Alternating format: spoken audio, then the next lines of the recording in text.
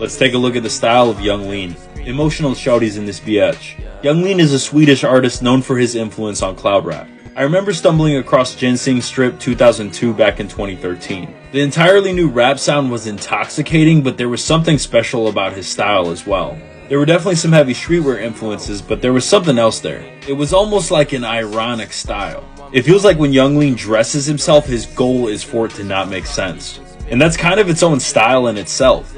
He's also known for dyeing his hair going from bright orange to this kind of baby blue shade. I don't know if Lean takes his style that seriously, but somehow that mindset kind of emulates high fashion. Like, don't get me wrong, he definitely knows how to dress himself, but something tells me this guy isn't spending a lot of time looking at clothes. Seems like he's a lot more focused on his music and fan base. But let me know, sad boys, what do y'all think?